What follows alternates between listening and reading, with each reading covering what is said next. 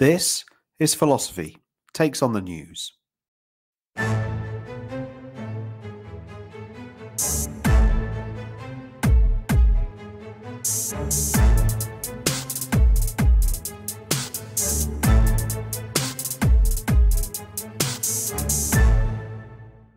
Hello and welcome to Philosophy Takes on the News. We were away last week, or at least I was, but we're back again for another slice of philosophy-influenced chat about the headlines. I'm Simon Kirchin, a philosopher based at the University of Kent. We're recording on the morning of Friday the 10th of March 2023. This is the week that saw the UK Prime Minister Rishi Sunak propose a new policy regarding asylum seekers and migrants crossing English Channel to get to the UK. Russia's invasion of Ukraine continued with blackouts across Ukraine, and it was International Women's Day. So this week we're going to think about what exactly is in the public interest, what place there is for religious views in the public political sphere, and we'll be thinking about the amount of hate directed towards minorities at present. And we'll also see what else we get onto as always. We're now into our third series, or season, of PTOTN. The news continues to depress, with stories of sadness and darkness never far from view. The basest of actors are on the world stage, and the worst of humankind is on display. Which, of course, brings me to this week's guests. Joining me today, we have Julian Baggini, author and broadcaster, whose latest book is called How to Think Like a Philosopher. Hi, Julian. Hi, Simon. Lovely introduction. And Sophie Grace Chappell, Professor of Philosophy at the Open University. Hello, Simon. I recognise I'm sorry I haven't a clue reference. They borrowed it from me, of course. Great to have both of you with us. Okay, so let's get to our first item. In the past week, journalist Isabel Oakeshott has released a whole cache of private WhatsApp messages that were passed to her by Matt Hancock from when they were writing a book together last year. Matt Hancock is a past UK Health Secretary, and the messages relate to the time of the COVID pandemic. They show ministers, advisors and civil servants discussing what to do during the pandemic and what policies to create and enforce. It's fair to say that not everyone comes out of these messages with much dignity. Oakeshott's defended the release of the messages as being in the public interest, and that attracts my attention, not just in this example, but of course many examples. Currently, we might also think about the US and Tucker Carlson and Donald J. Trump. Is the release of these private messages in the public interest? What might we think of as being in the public interest? Passing it has various legal and moral thresholds. Sophie Grace, do you want to kick things off for us? Well, I think the form of the argument that Isabel Oakeshott is putting up is a reputable form of argument. So the argument is there's a rule, there's a presumption about protecting privacy, and that presumption can be overridden by an overriding public interest. Now, that's the form of the argument. I think the form is fine. Whether the instance is fine, I have my doubts about. Obviously, just to say in response to this, look, if people can't communicate privately whilst being involved in the business of government, then government can't go on at all. Obviously, that's true, but doesn't in any way get us past the form of the argument, because the whole point is there's this rule that there can be exceptions to. But in this case, well, I think it becomes relevant to ask what are Isabel Oakeshott's motives? And here's a parallel. I think another argument which has a rather similar form in some ways is about the right to secession. Question, does a sub-state or a unit of a state like the Confederacy in the American Civil War have the right to secede? Answer, well, on the whole, it's better if states don't secede, and states couldn't get on if sub-states were seceding all the time. But yes, there is such a right. However, when can it be exercised as a kind of overriding of the normal procedure? That depends on when the motives are good and when the reasons why you're seceding are respectable. In the case of the Confederacy, I don't think the motives were respectable at all. It was to protect slavery and keep that going. In Isabel Oakeshott's case, I think it's very clear that she, just from her track record on Twitter and elsewhere, it's very clear that she has a kind of COVID denial and lockdown denial motivation behind what she's doing. And so I think for that reason that her justification fails, because her motive is not good enough to show that there is an exception in the public interest here. Okay, thank you. Interesting thoughts. Julian, any thoughts from you? Yeah, I'm not sure motivation is the key factor, and perhaps we'll come back to that because, I mean, the law was actually quite complicated when it comes around to this, and there was an Act of Parliament. Can't cite you the name and the year in the late 1990s, which was addressed at protecting whistleblowers, basically, and so this is really around the idea of public disclosure, and yes, there was a public interest test. That was one of the main things. There was also a kind of test whereby, it wasn't okay simply to put everything out into the public domain as a first resort. It had to be a kind of a last resort. So in order to be defended in law, it had to be shown that you had exhausted other ways of getting this information to the right people. And that's what worries me in this case. Again, I want to speak with any great confidence about this case, but it seems to me there was an investigation going on. Oakeshott could have given these documents to the relevant investigators, and that would, I think, have been the right way to do it if there was a genuine public interest. But the reason I'm not quite sure about motivations is, I mean, let's say the government was doing something truly awful and, that was clearly in the public interest for people to know, and that some civil servant got hold of this. And their motivation to leak it was that they were going to become famous and be able to write a huge book about it and go on Oprah Winfrey. I mean, I think that would still be right that they did it. It wouldn't reflect well on them, of course. Our judgment of them as an individual wouldn't be, oh, you're a great savior, you're a wonderful human being. It'd be, well, you're a self-seeking publicist who just by chance happened to be able to publicize yourself by disclosing your motives. So I think we're right to judge Oakeshott badly on her intentions, but I don't think that's the way we should judge the actual rightness or wrongness of. I think we don't have a deep disagreement here, Julian, because I think I can agree with you that there's a checklist of other measures that you should go through first before you decide to whistleblow. And I just agree with you on that point, and that's correct. Again, with the secession analogy, there's a checklist of things that a sub-state should do before it decides that it has to secede because it can't get what it's after in any other way. And I agree with you, too, that there's a distinction between the justifiability of the act and the justifiability of the act as performed by this agent who does it now. There certainly is that distinction. But I think I stick to my guns in saying that this piece of whistleblowing is justified neither by the act in itself nor by Oakeshott's motives. And of course, you could have terrible motives for doing the right thing. Certainly you could. And contrary to Thomas à Becket in the Eliot play, I don't think it's the deepest treason to do the right thing for the wrong reason. Not by a long way. There are much deeper treasons than that. But in this case, I think Isabel Oakeshott's motive is probably, I mean, I can't speculate on her psychology, but at a guess from what I've seen, this rather tawdry affair, I'd say it's to do with getting a dig in at Matt Hancock, and it's to do with advancing her career. And those aren't terribly respectable motives. So the action as done by her, I think, doesn't stand up to examination. Then the action as done in itself, I'm sounding like a Thomist here, but that's okay. The action as done in itself, I think is dubious too, because what she really wants to demonstrate, I think, is that the lockdown was not justified. And I think that's not only false but pernicious. I think the lockdown was most certainly justified. And I think what she's doing in attacking the lockdown by this route is damaging to public trust, to public confidence in medicine, in government, and in just the way we behave as a society. And of course, trust in those things has been massively undermined already by revelations about the ineffable Boris Johnson, for a start. But I think what Isabel Oakeshott is doing is bad in itself, because it's an attack on the idea of coordinating society around a lockdown, which I think was something we clearly had to do. I mean, yeah, I agree with all of that. Yeah, and the Thomism is perfectly acceptable in these occasions. But the public interest defence, I mean, it sounds like we're both not persuaded by that, but it's worth going into a bit because, I mean, one way in which I think she sort of shoots herself in the foot about this is by releasing literally everything.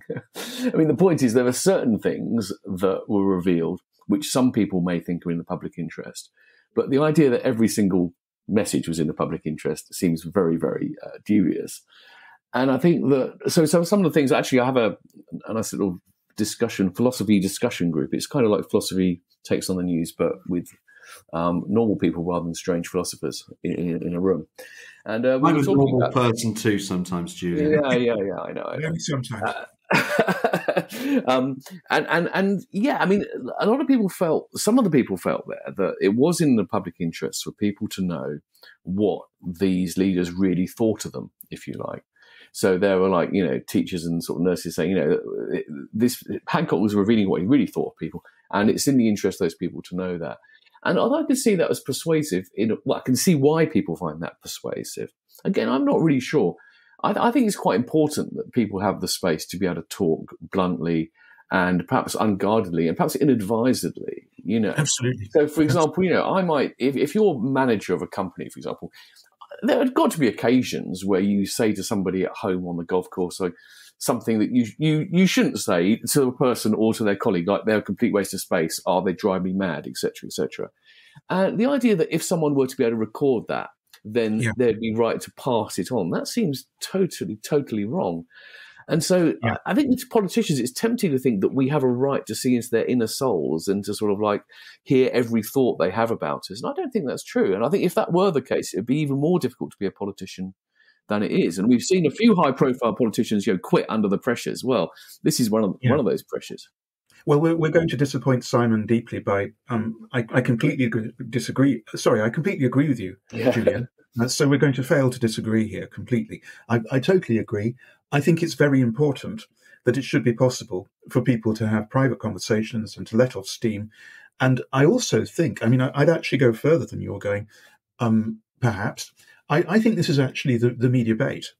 I think this is how this is what people are supposed to do in reacting to all these revelations is fasten on the fact that Matt Hancock said in these messages to, I forget which other cabinet minister it was. He said in a message, God, these teachers hate working, don't they? Or words to that effect, which is a deeply reprehensible and stupid thing to say, and also utterly hypocritical coming from Matt Hancock, who was never noted for his work rate. It'd be even worse if it was Dominic Raab saying this, given the famous lying on the beach whilst some absolute shitstorm goes down elsewhere. But people should have the right to say that kind of thing. People shouldn't fall for it here. People are going to say, well, that's scandalous. It's awful that he said that. And I'm offended that he said that. But he did say it in a context where he could reasonably expect privacy. And a parallel here, I think, some time ago, is Gordon Brown's famous bigoted woman remark. Gordon Brown said that when he was in his ministerial car, having just been glad-handing a crowd before, I think it was the 2010 election, wasn't it? And unfortunately for him, his mic was still on. And a journalist took advantage of the fact that he left his mic on, and these words went public, and Gordon Brown had to eat a lot of humble pie. And I think it was utterly illegitimate for the broadcaster, which I think was Sky News, to use that against Gordon Brown. I think that was a breach of the kind of trust that there should be between journalists and politicians. They should have let him say that and get away with it. He said it in a context where he was off stage. And it's, you don't judge a performance of King Lear by looking at the actor behind the screen, behind the stage, clambering into the next costume. You don't judge him on the colour of his underpants while he's doing that. And this was similarly unfair, I thought. Just I was going to say, it'd be a bit like, let's say this recording, Simon said, I'm stopping the recording now. And then immediately, Sophie Gray says, "Oh, Julian, you've been such a tit," right? Now, Simon wouldn't be justified in using that in the recording, not without our permission anyway. But listen, so I don't know, because we have been agreeing quite a lot, and Simon's been very respectfully. I used to have a colleague who he would give 2 lectures in the morning, and then he would dash into the loo, and he was clearly desperate for a wee. That was one thing. And if you happen to be in one of the cubicles while he was doing this, he'd stand there at the urinal, leaning his head on the wall, and either peeing or waiting to pee, and you could hear him saying, "Fucking students, fucking lectures, fucking." And this was well known in the department, and this was extremely funny. But no one ever talked about it, except to each other. We certainly wouldn't have recorded this guy and broadcast him to the students. That would have been deeply unfair. It was just a private joke, and something should stay private. And I believe I'm the only person who's ever spoken in public about that, and I'm not saying which university or who it was. Thank you both. You write some thoughts for me. I'm caught. The thing that keeps on going around in my head is the thing that Julian said a few minutes ago about people on the golf course. I'm just thinking about, all the university philosophers that I go golfing with and all the things like that, which of course you do. So broadly, I agree with the two of you. Frankly, And let's be frank, just to make it explicit and then put it aside, Isabel Oakeshott comes out of this as being like an incredibly vile person from what I can see. I don't know much about her at all. Now I know something about her. I think she's vile in public. There we are. So put that aside. I think the if you can, the defence that she's made, of course, and we mentioned this a little while ago, is that there is, of course, a public inquiry going on at the moment. And I believe that these WhatsApp messages have been passed to that public inquiry. It's just that Isabel Oakeshott thought there might be a cover-up, it would take too long, and so she's going to put them all out there. But, I mean, most of this stuff is just dross. I mean, in preparation for this, I've actually had to read some of this material. I mean, it's just awful. I mean, as I said to the two of you when we were preparing for this, I mean, basically you find out that 90% of it is that ministers don't like other ministers. They don't like some civil servants. They don't like 90% of the population. They sound off about it in quite a chaotic, stressful situation. Well, what a surprise, right? And as you both say, all people should have, including politicians, should have the space to be talking off stage without fear of this coming out. There are one or two things that I think are interesting here. But my view is I don't think that they pass the threshold to justify this coming out now in the Telegraph and Isabel Oakeshott earning some money for it all and publicity. And really it should be for public inquiry to sort its way through all of this material and many other material and try to put it all in a context, which is absolutely crucial with WhatsApp messages. But anyway, Julian, you come back in first. Yeah, okay. Well, let's see if this consensus is actually as strong as it seems so far, because I've just remembered the Donald Trump incident where he was recorded in a private context, locker room banter, as it was called, about, the famous pussy grabbing thing. And a lot of people, including myself, I think felt instinctively it was right that information got out. Why? Because in the public interest to know what kind of man this was. But I'm slightly worried that, the similar argument that we needed to know what kind of person Matt Hancock was, we were saying, well, no, because people speak unguardedly in private moments. When that defense was used of Donald Trump, people like myself thought it was weak. So am I applying double standards, or is the public interest case different? I think the difference is that there's no presupposition of confidentiality. I mean, yes, he's engaging in vile locker room talk in a context where he doesn't expect his words to get out, but they're not ministers. It wasn't a discussion between ministers making policy, where I think there is a reasonable presumption that you've got a right to keep things confidential. So I don't think the argument applies there. And I think also the consideration that we need to know what kind of man this is. I think that's important. I think it shows something very important about Trump, that he cheats at golf. I think it shows something very important about Stanley Johnson, that he is, there's very good evidence that he has been a wife abuser, that he broke his first wife's nose. I think that makes him, I think it makes him an unfit person to be on most public platforms, actually. He certainly shouldn't be getting a knighthood or a peerage or whatever it is he's being offered. But as I say, I think the crucial thing here is two things. First of all, there's a stronger case for saying that even if there was a confidentiality presupposition, that gets overridden. I mean, if someone, propositioned someone in a private minister's message, if one minister was sexually harassing another in private ministers' messages, then the presupposition of confidentiality would be overridden. That's one point. And the other point is that I think these are cases where there's less of that, a less strong presupposition that you have the right to privacy. So it's interesting, isn't it? Because it seems like, it'd be nice to have a straightforward principle. But what we've got is, it seems we've got a list of considerations, and they each have kind of thresholds. And that, you have to and you can go above the threshold in any particular one. The public interest becomes so overwhelming, or, that it's allowed through. So it is very much a case-by-case thing. But I suppose the concerning thing about that is that because we do incline to like confirmation bias and think about things the way we are, it's very easy to sort of jump on the justifications that suit the way we want it to be. So it's actually quite hard to think them through in a way which is genuinely fair. And the current social media environment, etc., doesn't make that very easy, does it? Because when if you hear about this being discussed, you tend to have everyone piling in on the side that they want. So that's why we need this podcast, Simon, so we can talk about these things in a measured, calm way. I mean, there's an interesting kind of different element that I just wanted to raise the two of you. I don't know whether it's philosophical. I just think it's very interesting. So I read something, and apologies, I didn't send this to the two of you in preparation for this, but I read something this morning.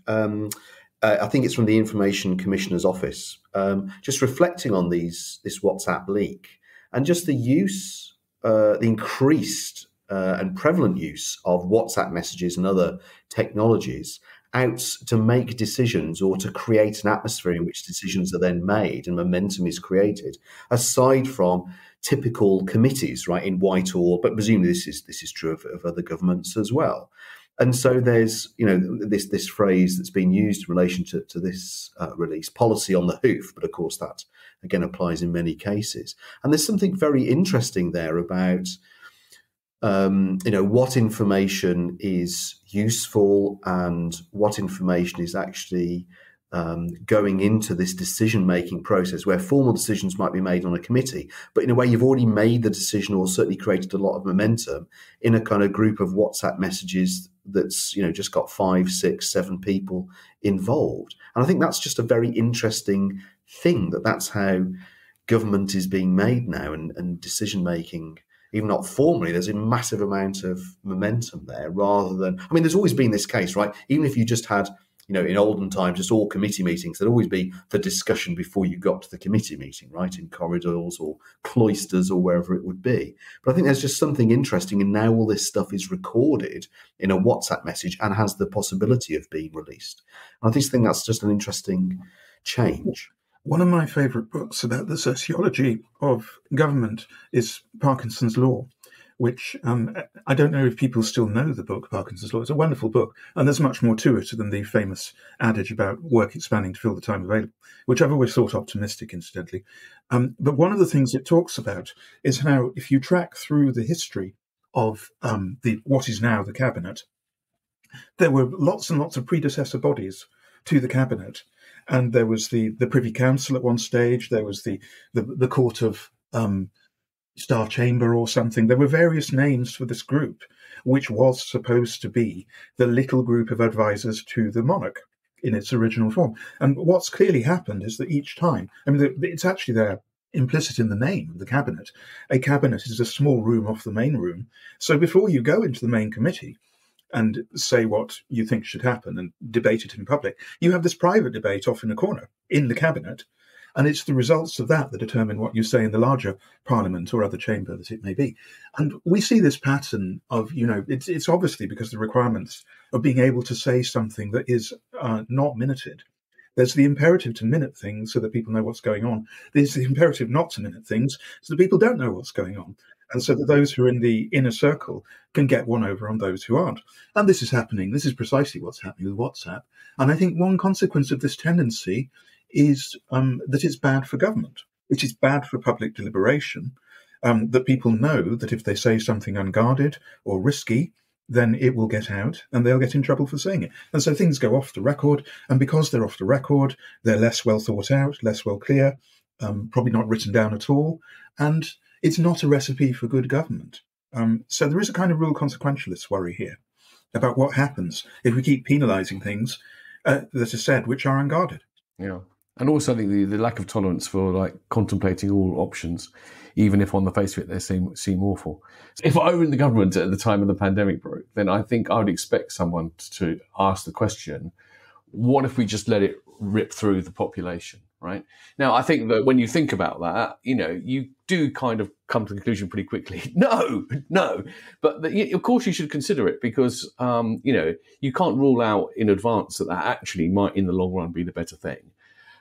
So if everything's being recorded, no one can even raise that possibility. And there may be times where actually something which on the face of it sounds like a really bad idea actually turns out to be the best one.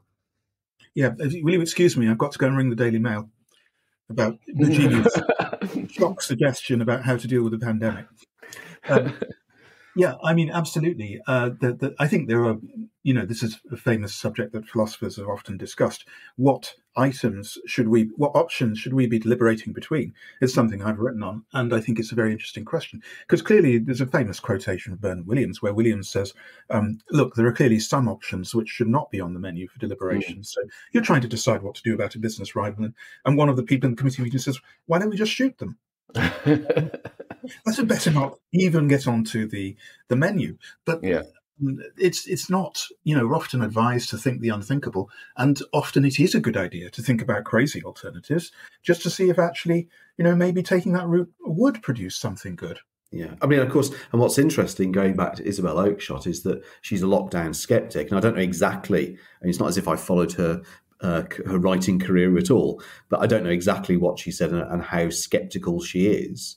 But clearly there were some people at the time and nowadays that think there shouldn't have been any lockdowns at all. And so that's the equivalent of Julian saying, well, let's just let it rip through the population. Let's just not, might control it in some way, but we're not going to have any lockdowns. Well, then you do need to perhaps think about that in an unguarded moment and then think, oh my goodness, but then that means all of this stuff's going to happen. And clearly there have been some problems, but, we've had lockdowns. Have there been some downsides to them? Well, obviously, right? I'm thinking about, students I'm teaching now and kids at my school. That's how it's had quite a lot of effect on the young population and many other people as well. We could go through it. So it's not that I think there are nations where there's clearly been too much lockdown and nations where there's clearly been too little. In the former category, I think New Zealand locked down very hard and very long. And I think arguably too hard and too long. And certainly a lot of New Zealanders think that. And Sweden didn't lock down hard enough. That's fairly evident. And when this whole business started in 2020, my reaction was to think, to ask precisely Julian's question, should we actually lock down? Is that what we should do? And I read up on the science. And as I understand it, the science is you can't stop this virus ripping through society, but you can affect the rate at which it goes. And the rate at which it goes is crucial because for the NHS to avoid being overwhelmed, we need, so to speak, the metaphor of a plane landing, you need a slow glide in. So you need cases to keep coming, but not at an impossible volume. And what you don't want to do is nosedive into the tarmac. And that is what will happen if you don't lock down. So that was the argument for a lockdown, and I think it's basically correct. But there are degrees and ways of doing it. And of course, one big thing about a lockdown is that it's absolutely crucial that the political leaders should toe the line themselves and should set a good example. And in that respect, I think the UK failed abominably, absolutely abominably. I think it's obvious how badly we failed in that respect. That's right. And for more information on that, please listen to previous Philosophy Takes on the News episodes, where we have a succession of different people moaning about Boris Johnson and others. Should we leave that discussion there? Thanks, both of you. We'll see you in the next part, where we will be thinking about religion in public life.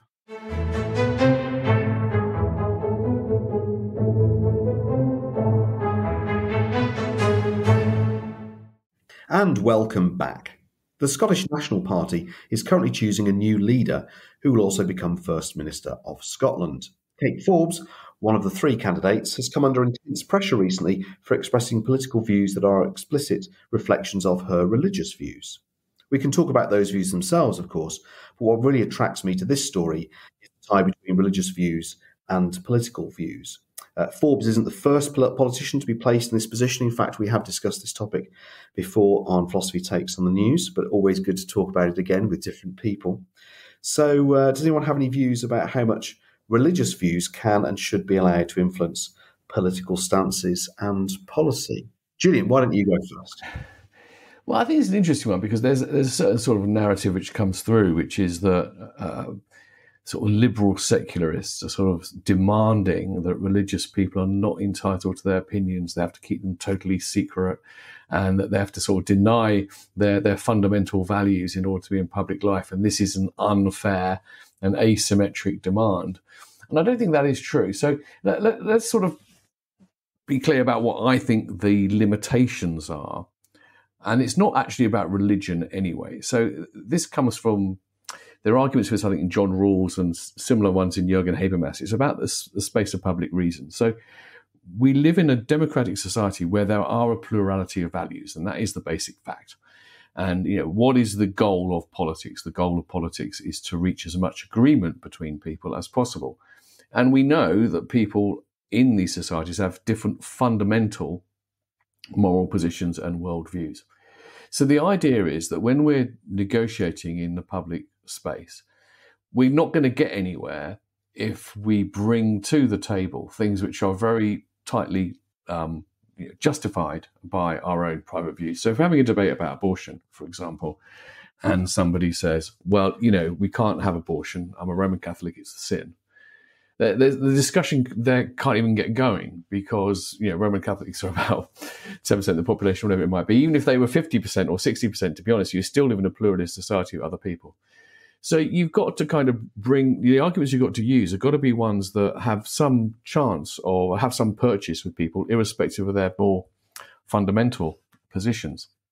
And I think that's just necessary. And it's not a particular limitation on religious people. It's a limitation on everyone. So, for example, if I'm an atheist, I can't say, well, look, we should certainly allow abortion because there's no God and it's all down to us and we can just do what we want or something. Most atheists have a more complicated morality than that, by the way. But, it's not just about whether you're religious or not. It's whether or not you're justifying your position on the basis of a very, very particular worldview, which is you can't expect to be shared.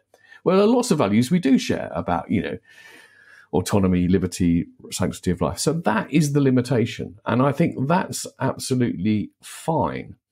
In the case of, say, the same-sex marriage point of view, in this case, if you're against it for religious reasons, what you're not supposed to be doing is to stand up and argue against it on religious reasons.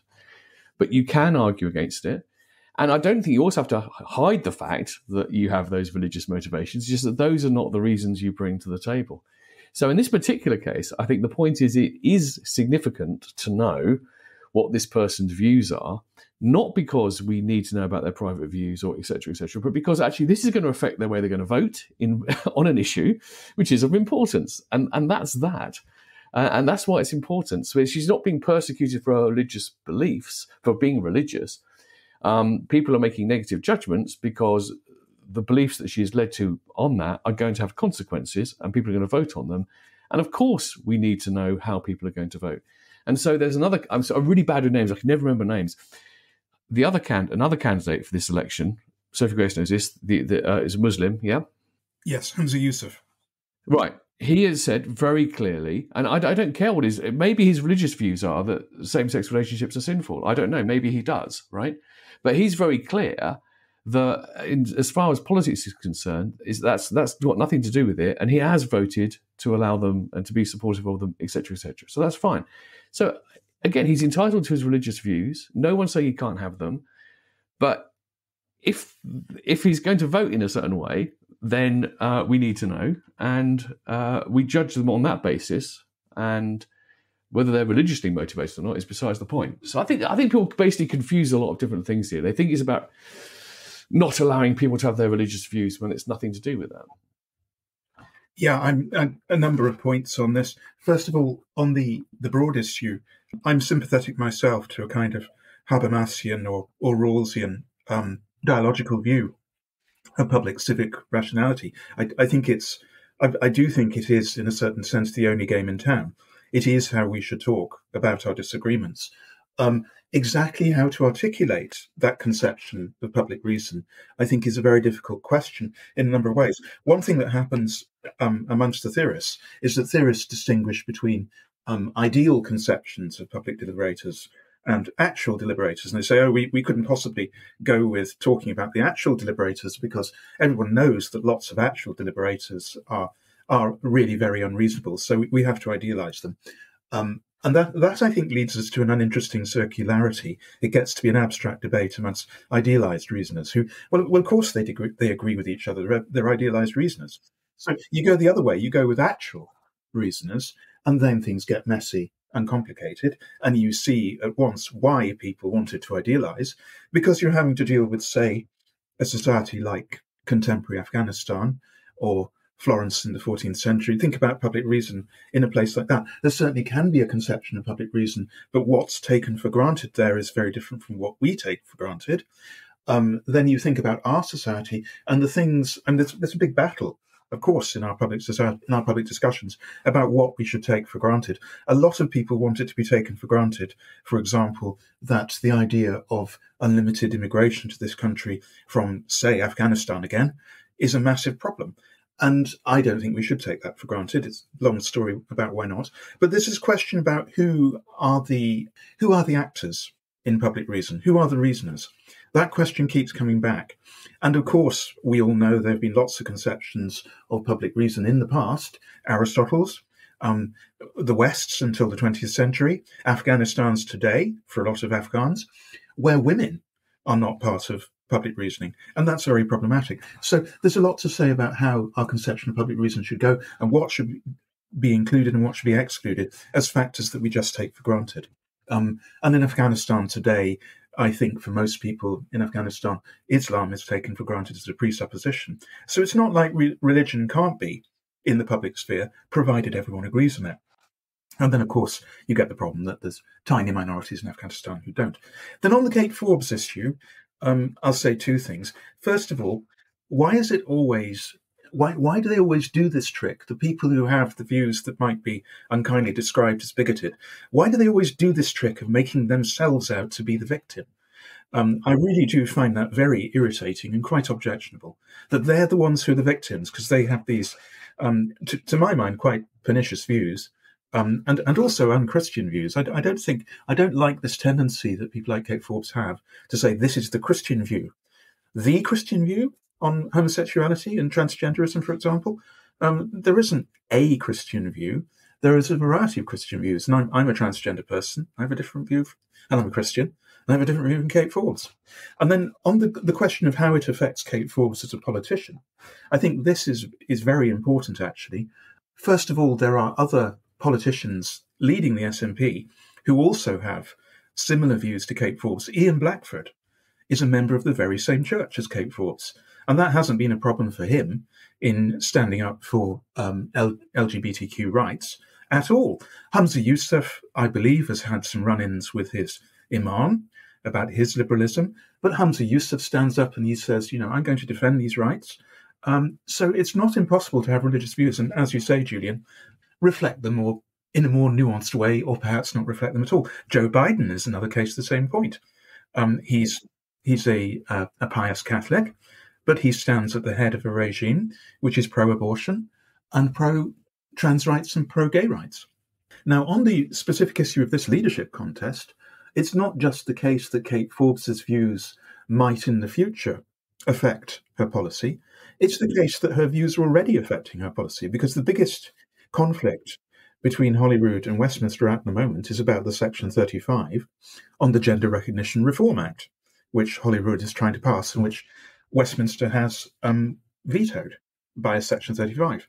Now, I'm afraid I do not believe for a minute that if what had happened was that Holyrood had drawn up a budget and Alistair Jack had stepped in with a Section 35, I do not believe for a minute that Ash Regan and Kate Forbes would have said, we're not going to fight this battle. They stepped back from that battle, and I think it's a crucial one as an SNP supporter, and it's a crucial battle for the SNP to fight. They stepped back from that battle pretty clearly because they don't hold with self-ID. And that is not the issue here. The issue is whether Holyrood has the right to pass legislation of its own. And they've stepped back from that fight because of their personal opinions, and that, I think, is already their personal opinions getting in the way of them doing what they should do. I mean, in a sense, the key point is not whether or not you agree or disagree with what particular policies their beliefs are taking them to. The point is that they are having an effect on them, right? I think the key point is simply that because their political actions are going to be affected by their religious beliefs, you need to know how they're going to be affected in order to judge whether or not you think that's a thing to support them or not. Actually, it goes back a bit more to say about motivations as well, because, I mean, let's say, for example, I'm in favour of, which I am, in favour of legislation which improves the welfare of farmed animals, right? Now, it could be that someone is keen to support that for religious views that I completely don't hold and are part of a package of other religious beliefs that I don't hold. But it turns out that, on other issues where I might disagree it doesn't affect their voting. On this one, it does. So the fact that their motivation is religious, but they are going to support it. What I need to know, the point about politics is that you never have to achieve a perfect alignment of motivation and policy and everything. You support the people who are basically going to do the things you want to do.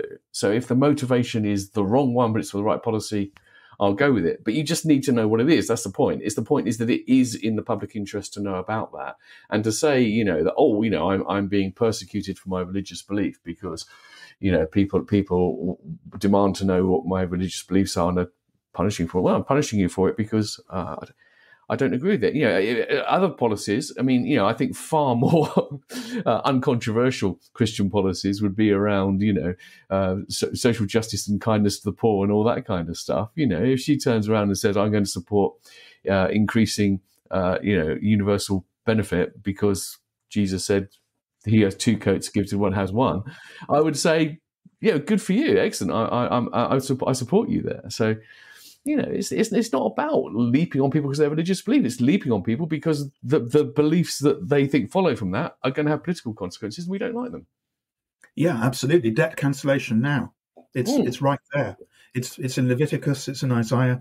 It's in the Gospels. We must have complete debt cancellation every 7 years because that's what it says in the book of Leviticus. And please don't quote Leviticus. We don't want to go down Leviticus. Leviticus quotes a lot of things I think you'd find pretty abhorrent.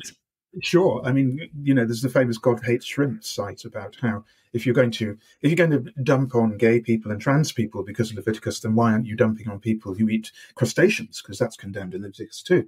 I think one question that's interesting in this broad area is the question, what is a religious belief? And one thing that often surprises philosophers when they talk to their colleagues in religious studies is that actually religious studies people do not have a definition of religion and do not want a definition of religion. They think, obviously there are beliefs which are existentially deep for you, which are beliefs about what's basic in the world of value. But they don't have a clear distinction of beliefs. They can't partition beliefs into religious and non-religious in any neat way. And I think that's healthy, actually. I don't think there is a clear partition there. Yeah, and in fact, just some thoughts from me. I was going to use the example of vegetarianism because there was, now I forget the name, but there was a controversial appointment, wasn't there, of someone to be a farming minister, but was a vegetarian. Farmers were worried about this, but actually turned out to be a very good appointment. And in fact, there might be a whole host of beliefs which you might describe as broadly ethical, where their beliefs will be affecting their politics. And actually, if you turn it round, we don't want to just be electing people who have no views. People get into politics because they have views. That's what we want. We don't want people getting into politics because of, just personal advancement. We want people to get into politics because they want to change things. Now, of course, we might disagree about how they want to change things, but that's politics. And then you get into voting and so on, right? So I think it goes back to Julian's thought that we just need to know what your views are, religious or otherwise.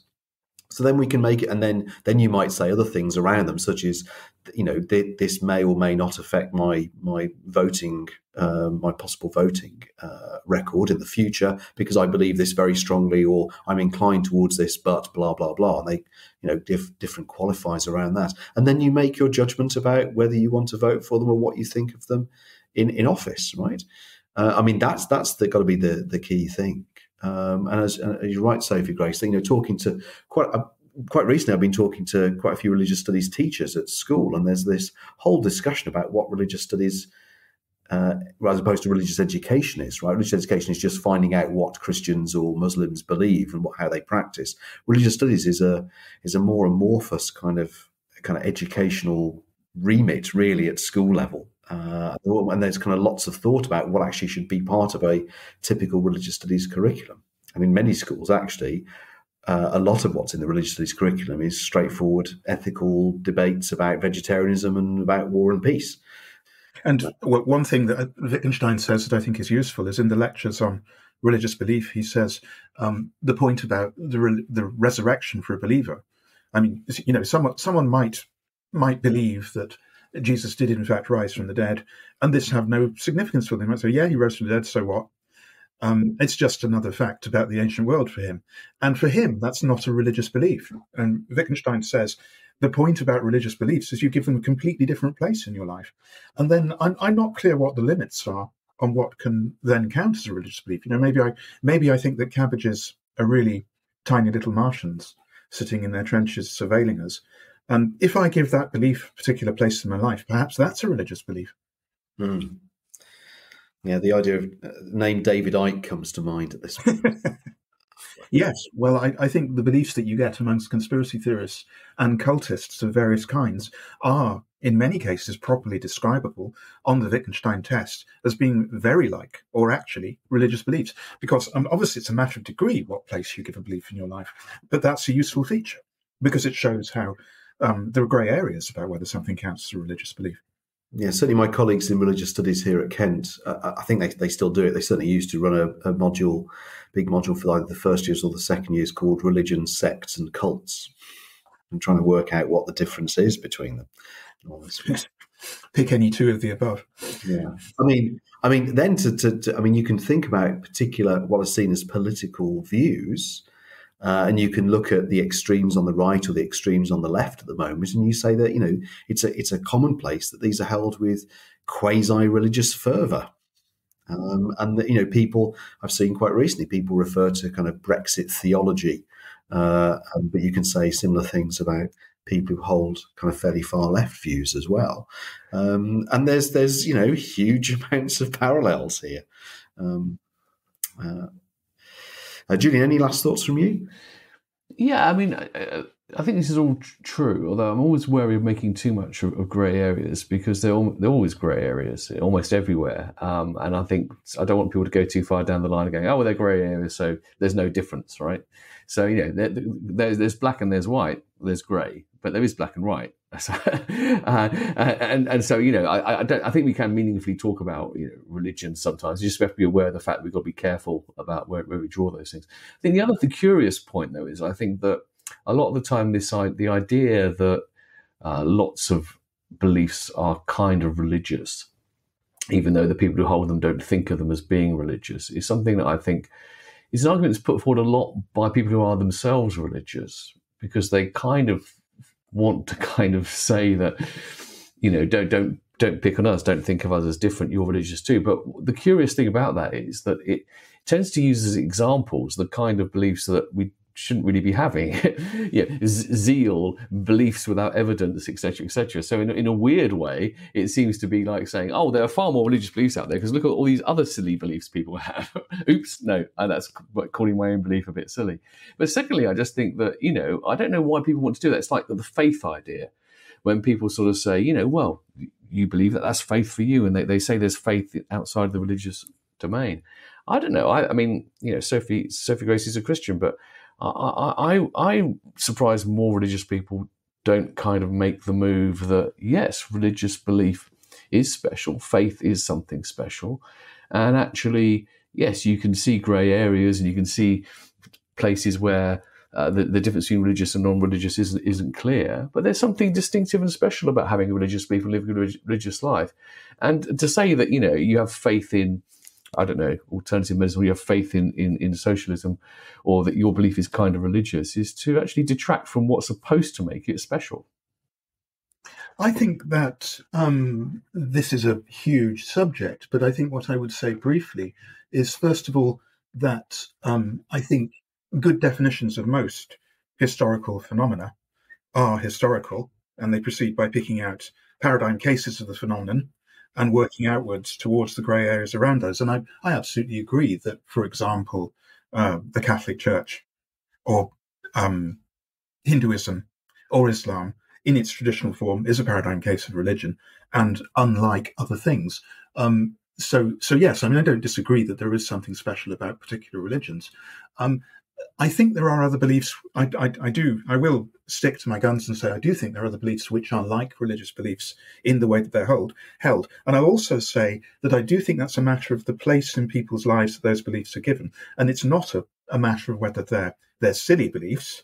Obviously it's not that. Nor is it a matter of whether they're evidence-free beliefs. I mean, this is one I think of the best-worn tropes and discussion about religious belief that it's not based on evidence. I don't think that's true. I think it is based on kinds of evidence, but as I say, it's given a particular importance in people's life. But the most familiar representation in modern philosophical literature of the idea that religious belief is not based on evidence is Plantinga's idea of basic beliefs, religion as basic belief. So you just start with this belief; it's epistemologically fundamental for you. So you have a general view about epistemology that it's always foundationalist. It's always grounded on beliefs. For every belief there is a justification all the way down to the bottom, and then you get to foundation beliefs which are not justified by anything below them. And the idea is you'd be in an infinite regress if you had to justify those foundation beliefs. So you can take, Plantinga says, whatever you like as your basic belief. And that's not irrational in itself. It's just interesting to see what structures you build on top of it. Well, I completely disagree with Plantinga about this for a number of reasons. One of the big philosophical reasons is that I'm not a foundationalist in that sense. One of the less than philosophical reasons is that I think this is a deep misrepresentation of what religious belief is like, precisely because it puts unevidenced beliefs at the bottom of everything. And I think that's I think that's an important misrepresentation of what religious belief is like. Well, on that note, let's leave things. That was a really interesting discussion, but we better move on. So we'll see you in the next part where we'll be shaking off the haters.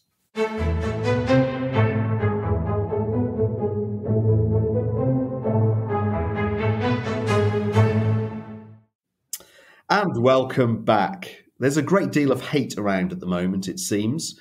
The recently proposed government policy around migrants and asylum seekers coming to the UK has been criticised itself, and the language used around the policy has been criticised on the grounds that it vilifies vulnerable people. In the US this week, the state of Tennessee banned drag performance, riding on the coattails of a great deal of hatred and stirring up more in the process.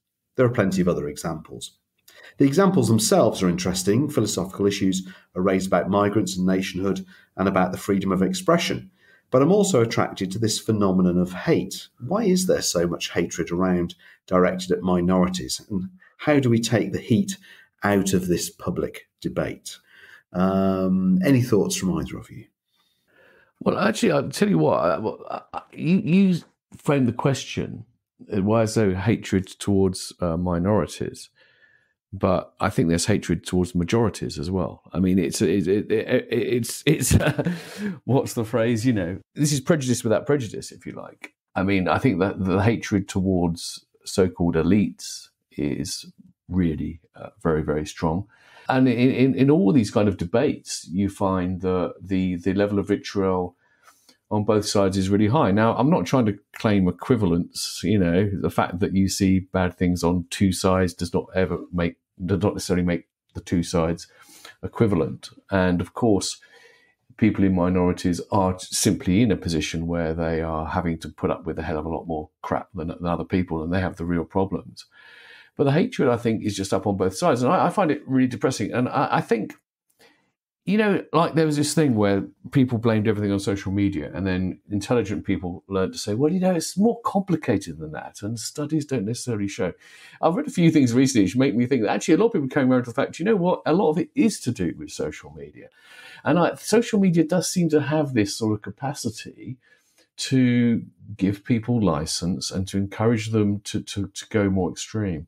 I mean, I do use Twitter for my sins, and amongst people I follow, I don't really see a lot of this nonsense, but every now and again, too often probably, I click on what the trending topic is or something, and I'm invariably horrified, And the point is that the level of kind of vitriol and demonization, no matter which side it is, there are hashtags that are one side of a debate, there are hashtags that are the other side of the debate.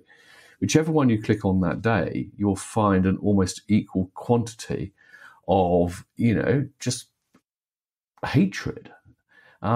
So it's not just directed towards minorities. I think that the culture has become more like this. We had Owen Flanagan did a talk for the Royal Institute of Philosophy last year, and he was saying that anger, he just sees it, that there's never known a time where there was more sort of anger in the world. So not just hatred, it's anger, it's those strong negative emotions.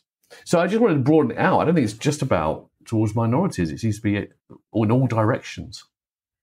Yeah, I think that's right. And I think that there are obvious actors that we can point to who are culpable for this kind of development. And I'll mention three. First of all, the press. And not just what lefties like me think of as the obviously bad press, like the Express and the Mail. Not just them, but all newspapers have a tendency to polarize debate. And I'm not sure they even realize they're doing it, simply because, I get up in the morning and I say, I think everyone should be nice to everyone else. I think we should be kind. I think we should just be nice. That's not a news story. That's not clickbait. I get up in the morning and I think we should have an irrational, consuming hatred of people who wear size 11 shoes or some nonsense like that. And that's a story. I think that the media are very responsible for platforming polarization and for encouraging people to get more and more extreme in their positions, because when they do, they're rewarded by getting a story in the press. I think that happens a lot. And I'm not on Twitter anymore because I just found it too vile. But I am on Facebook, and I subscribe to a couple of newspapers. One of them is The National, the Scottish pro-independence newspaper, and they're always bigging up the extreme positions, which are not positions that 98% of people in Scotland actually hold, whether they're unionists or independentists. They don't hold those views. And they're always platforming the extreme positions, and I think that's very dangerous. I can understand why from a journalistic point of view, but I think it's a tendency they need to fight. The second agent I would name is leaders who encourage hatred, and leaders who have a policy vacuum, except that they hate people. And this is people like Trump, DeSantis, and the current government in Britain, all of which I think are guilty of trying to cover up what is in other respects a policy vacuum. And the fact that they're not dealing with the real problems that we face, they cover up that by misdirecting our attention towards hating people. And in this case, I think, Julian, it is usually minorities. So obviously in America, Trump and DeSantis are currently running a transphobia auction for who's going to be the Republican candidate. And given that I'm a trans person, I find it's pretty horrifying to watch. Which of us can be more extreme? Which of us can be more hateful towards trans people is basically what the Republican presidential election contest is currently about. That's horrifying to watch. And the third item that I would mention is that I think we underestimate the extent to which, and this is a conspiracy theory, forgive me for airing a conspiracy theory, but in this case, I think there really is such a conspiracy.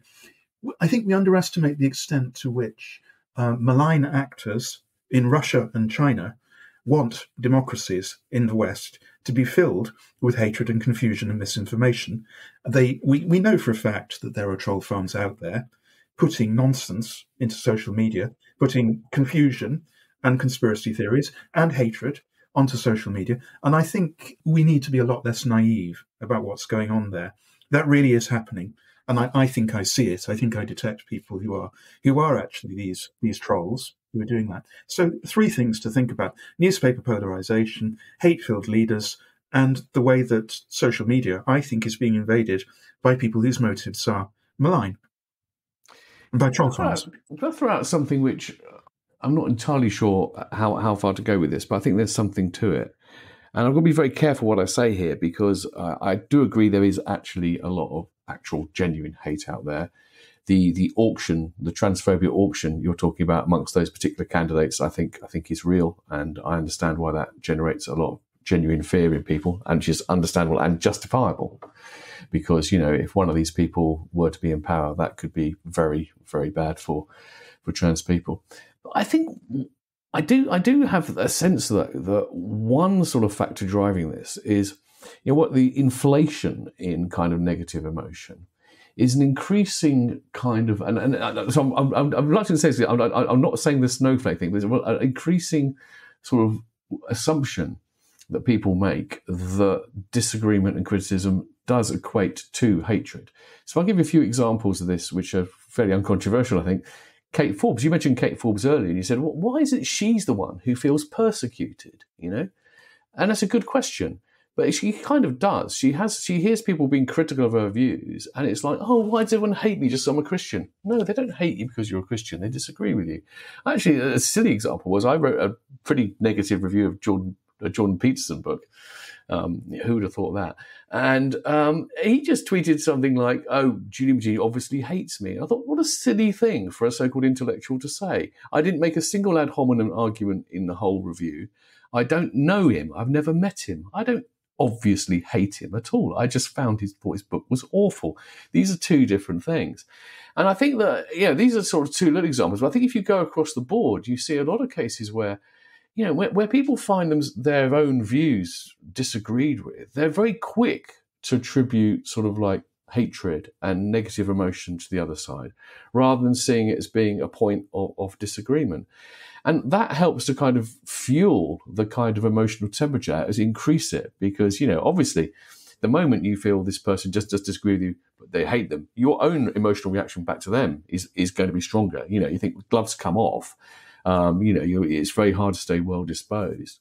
So I think there's something to this. I'm not sure where it comes from or what to do about it, but I think there's something to this. Yeah, I think that's right. I think the human animal is always going to invest emotion, even in what appear to be perfectly abstract debates. I mean, there are famous stories about mathematicians getting immensely worked up with each other in seminars about, whether this number has the following property or something completely abstract. So we're always emotionally invested in what we care about, and that can easily become too strong and inappropriate to the subject matter. And I'm sure it is an important role for philosophers to say, calm down, stop getting so worked up. Just remember what you're actually discussing here. And look, suppose you did make a mistake in your reasoning about this mathematical proof, if it's Andrew Wiles or something. Suppose you did make a mistake in that doesn't, believe it or not, that doesn't mean that people who are pointing out this mistake hate you, and it doesn't mean that you're a bad person. But at the same time, of course, it's embarrassing to make mistakes. And this is certainly a thing that happens with reviews of philosophy books. And I, as a reviewer, when I was younger, I wrote some trenchant reviews, which I now regret, because I think that the thing that can happen with us is we become too anarchy and too focused just on the argument, and we forget the person behind the argument. So we write the stinging review, which, demolishes the argument. And yes, it's inappropriate for the person who's on the receiving end of that to say, this reviewer obviously hates me. But on the other hand, I, as reviewer, do have a duty to remember that there's a real human being there and that I can wound them deeply by things I might say about their books. And of course, I edit a philosophy journal, and this comes up all the time. So actually, coming back to privacy that we were discussing in the first segment, there are exchanges between the editors of a journal. I'm in a position to tell you where one editor says to another, this article's just codswallop, isn't it? And just desk reject this. It's no good. And you don't want that exchange getting out, because it's going to hurt people, precisely because it's true. Not because it's unfair criticism, but because it is fair criticism. I think all that's true. And by the way, generally speaking, I do try to be a very charitable reviewer who thinks about the person behind it. But, there are times where a book is just so bad and wrong in a way that is pernicious that you just have to call it out and not pull your punches. But yeah, I think that's all true. But the point about attribute, so we have to be careful how one speaks, because it's understandable people will have an emotional reaction. That's true. But I think sometimes people are say attributing these negative emotions to people where it's not necessarily their kind of fault, or to say that they should foresee it. In a sense, yes. In a sense, no. So let's take an example. Sort of attribution of xenophobia towards people who are against immigration. Right now, the point is that there is a lot of xenophobia in the anti-immigration lobby. That is undeniably true. I think it's also the case, though, that not every single person who is in favour of greater restrictions on immigration is straightforwardly xenophobic. Or and if you play the game of like saying, we can always pick out, you can always find the element of prejudice in there. I mean, we know all of us have elements of prejudices in there. You do the Harvard implicit bias test, slightly controversial, I know, but most people say there's something to it. It's not really, you don't really get very far by sort of saying, there's got to be a little bit of prejudice in there, hasn't there? Well, of course, there's a little bit of prejudice in all of this. And I think the sort of because in the political debates like that, the people on the the more liberal attitude to immigration side, which I put myself on, are so sort of quick to sort of like attribute these sort of like hateful emotions to people. It again increases the temperature. It doesn't help. But it also, I think, is counterproductive in the long run because actually, when people feel they're being told they're racist, they have this sort of, it's an irrational reaction from a philosophical point of view. But, if you're going to call me a racist anyway, no matter what I do, the accusation of racist doesn't matter to them as much anymore. They don't care so much about whether they're called racist or not because as far as they're concerned, that term's already applied to them. So it gives a bit of license for them to actually go even more in that direction. So I think it's really, really important that, and I don't know how we row back from this, that we sort of don't do this thing of attributing these malicious motivations to people we disagree with, even on things that are, really important to us, even when we think the consequences of this view would be really bad, stepping back from that. But it seems to be very difficult to do. It's easier, I guess. It gives you an easier psychological model of the world simply to believe these views come from a place of hatred, because then you've got less to engage with. A way of tying together these two issues is to talk about a book review of a book which was about immigration. And I've just been engaging this week with Chandra and Kukathas' very interesting book, Immigration and Freedom. And there's a review of it by Stephen Macedo, if that's how you pronounce his surname, which is either about to appear in Mind or has just appeared. Now, Kukathas' thesis, to which I'm very sympathetic, his thesis is blocking immigration, policing our borders, turning our society into a surveillance society to keep out the illegals, as people like to call them, is really bad for the whole of society. We should stop policing our borders in this extreme way, because the results for everyone are increased surveillance, decreased liberty, and a kind of paranoia. That's Kukathas' thesis in Immigration and Freedom, and I'm very sympathetic to it. Macedo's review says, the negative message that Kukathas is giving there, that we shouldn't do that stuff, that we shouldn't be, Sivela Braverman in our attitudes, that's quite persuasive. But what about the positive side? How does Kukathas want things actually to go regarding immigration? Is he really saying that we should have unrestricted immigration? Is he really saying that we should just let people travel around? And Kukathas is a libertarian right-winger. Kukathas' view is that we should have a free market in labour, just as we have a free market in money. Money can travel around. Why can't people? That's basically his view. And he thinks global capitalism should embrace unrestricted immigration. But Macedo's reply to that is, this wouldn't work in practice. And Kukathas underestimates the degree of disorder that this would cause because people so strongly object to immigration. Now, what Macedo is saying there, it seems to me, is dubious in the following way. There's a thing that happens in philosophy where we get on the outside of an attitude, and instead of taking the attitude from the inside, we say, well, people have this reaction and we have to factor that in. So, consequentialists can't see anything wrong with some horrendous practice like cannibalism, let's say. I nearly said capitalism there, which perhaps is arguably an even more horrendous practice. Anyway, let's say it's cannibalism. And the extreme act consequentialists can't see anything wrong with cannibalism from the inside. They say, but it has bad effects on people's feelings, and we have to take that into account. So you externalize the objection because you can't get inside it because your moral theory won't let you get inside it. And then you're just being buffeted about by whatever people happen to think in a way that you shouldn't be. And I think that's happening to Macedo here. I think Macedo is in effect saying, Kukathas' ideas, they're very nice, but they wouldn't work in practice because so many people in society are racist. And I think that's a dodgy thing to say. We come back to ideal participants in public reason here versus actual participants in public reason in an interesting way. I want to go beyond what Macedo is saying, and I think I would say something like, well, maybe we should have a debate about this. Maybe we should talk publicly about why people think migration is such a bad thing and why actually migration might be a really good thing. After all, there are societies which are completely built upon migration. The US, for a start. Why do we have such a problem with the idea of open borders? I think the idea of taking people's kind of effective reactions as given and sort of set in stone is is extremely dubious. Just for psychological Yeah. reasons. For a start, it's bad psychology, because what we find is Yes. that these things are much, much more plastic than you might think. Attitudes to immigration are a very, very good example, because you can look in the history of the last recent decades and you'll find they're far from uniform.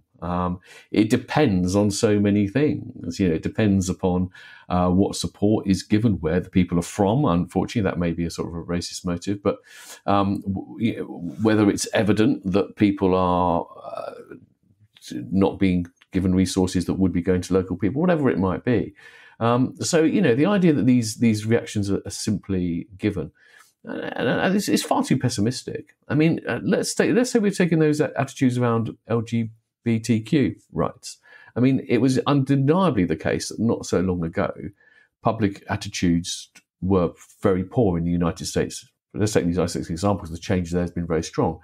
And although there's still a lot of that kind of right-wing bigotry, sort of fundamentalist Christian bigotry, attitudes have changed enormously, and there are now leading politicians and et cetera, et cetera. Attitudes have changed just because people's experience have changed. Mainly, they've got to know people, and guess what? They're not out there to sort of pervert your children. So we shouldn't just be sort of taking these attitudes as given. But again, this is perhaps even a better way of or development of the point that whenever you engage with people with a simplistic attitude of what their moral and emotional life is like, you're in trouble. People are more complicated than that, and you've got to allow for that. And the temptation to sort of act as though it's simple and just given is very, very strong. There's a lovely bit in the Crito where Socrates says to Crito, "Oh, that's the opinion of the mob, and I don't need to take any cognizance at all. I don't need to pay any attention at all to the opinions of the mob." And Crito replies, "Well, the opinions of the mob got you in prison, didn't they? And you're here now because of the opinions of the mob, so maybe you should pay a bit of attention to them."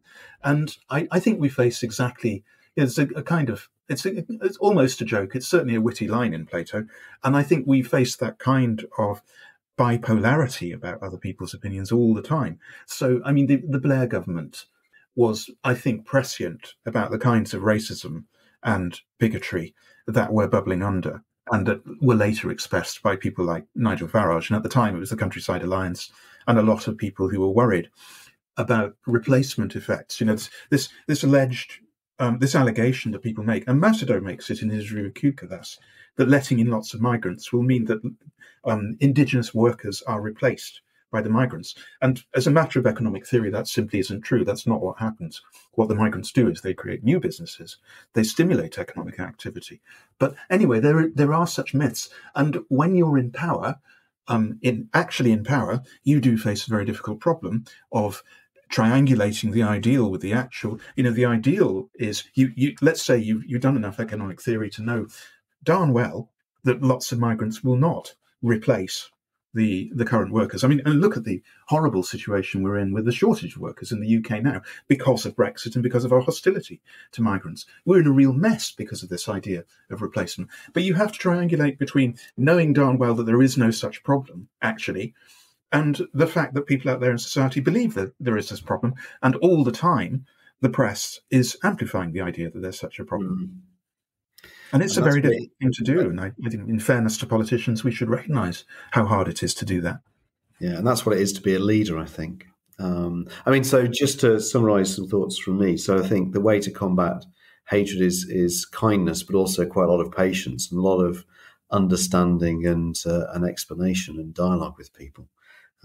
Although I can't help but think, just to add a little bit of grit into this conversation, that occasionally it is justified and in practice necessary to fight fire with fire. I think that is true. I mean, Maisha Cherry has wrote a book done very well called The Case for Rage, and Alessandra Tanassini has sort of made similar kind of arguments. Yeah, that there is this danger that the demand, please be civil, is actually sometimes a way for the people who have the power to put the people who are understandably livid about it in their place. So yes, there are times when these calls for civility are inappropriate, and there are times where it's absolutely right to scream and shout, etc.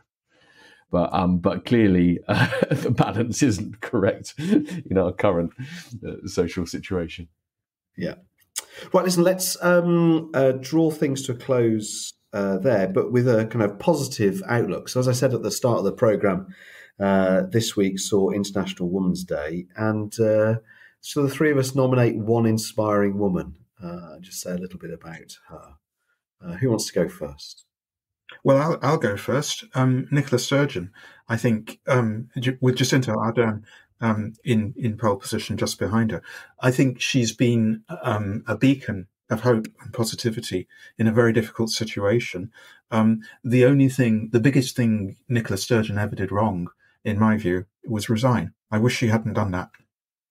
Well, actually, I was going to nominate Jane Goodall, the famous primatologist. And I think there's so many reasons for this. I mean, she got involved in the field of primatology at the time where it was entirely sort of male-dominated.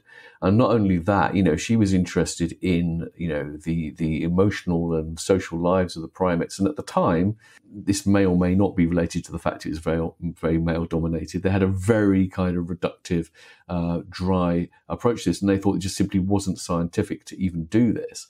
So she really pushed the boundaries, or she expanded people's conception of what a scientific approach to other animals is, in a way that had her really sort of fight against those forces. And her whole life since has been absolutely extraordinary, and she's become a massive campaigner for environmental protection. So I think she's a completely amazing woman. Great. And I was going to nominate Isabel Oakeshott, but I don't think I will. So in fact, I'm going to pick someone from history. Her name is Mary Lacy, Lacy, 1740 to 1801. And there's one reason I pick her, because she was raised in the village where I live in Kent, in Ash. But the particular thing that she's known for is, she's often referred to as the female shipwright. And she's arguably the first person ever to sit an exam and be given a pension by the British Admiralty as a female shipwright. And in fact, so she travelled, left home when she was very young. She actually had to disguise herself as a man to get on board a ship, to be apprenticed to a ship's carpenter. And then she sat an exam as a shipwright, did a huge amount of shipbuilding work, was acknowledged to be one of the best shipwrights around at the time.